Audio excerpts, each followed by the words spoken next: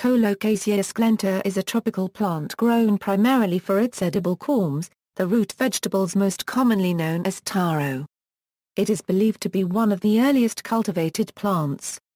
Linnaeus originally described two species which are now known as Colocasia esculenta and Colocasia antiquorum of the cultivated plants that are known by many names including eddoes, dasheen, taro, but many later botanists consider them all to be members of a single, very variable species, the correct name for which is Colocasia esculenta.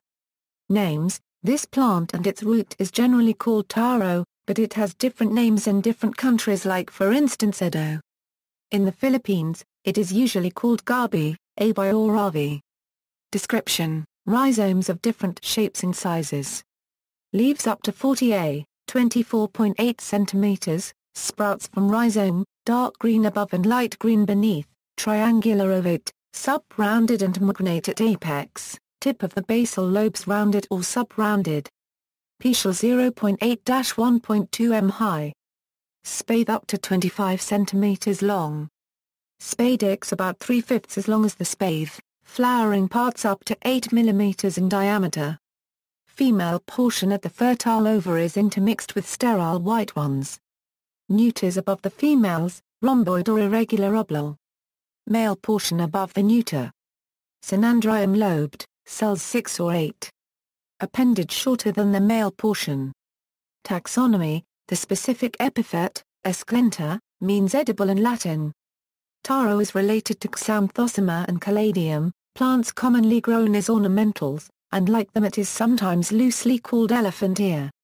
Distribution and habitat: taro was probably first native to the lowland wetlands of Malaysia.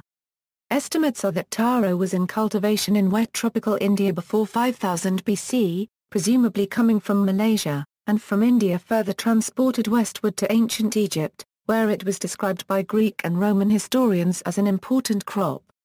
In India, it is known as gadari, with smaller ones called ubi, or rv being more common and popular. In Indonesia, it is called talas or keladi. In Australia, Colocasia esculenta variequatalis is native to the Kimberley region of Western Australia. Variety esculenta is naturalised in Western Australia, the Northern Territory, Queensland and New South Wales. In Turkey, Colocasia esculenta is locally known as Gar paragraph levis, and mainly grown in Mediterranean coast, such as Alanya, which is a district of Antalya. In the southeastern USA, this plant is recognized as an invasive species. Uses: taro's primary use is the consumption of its edible corm and leaves. In its raw form, the plant is toxic due to the presence of calcium oxalate, and the presence of needle-shaped raphides in the plant cells. However, the toxin can be minimized and the tuber rendered palatable by cooking, or by steeping in cold water overnight. Corms of the small round variety are peeled and boiled, sold either frozen, bagged in its own liquids, or canned. The leaves are rich in vitamins and minerals. It is also sold as an ornamental aquatic plant. It is also used for anthocyanin study experiments, especially with reference to abaxial and adaxial anthocyanic concentration. See also, taro, aquatic plants. References. External links: Colocasia esculenta in West African plants, a photo guide.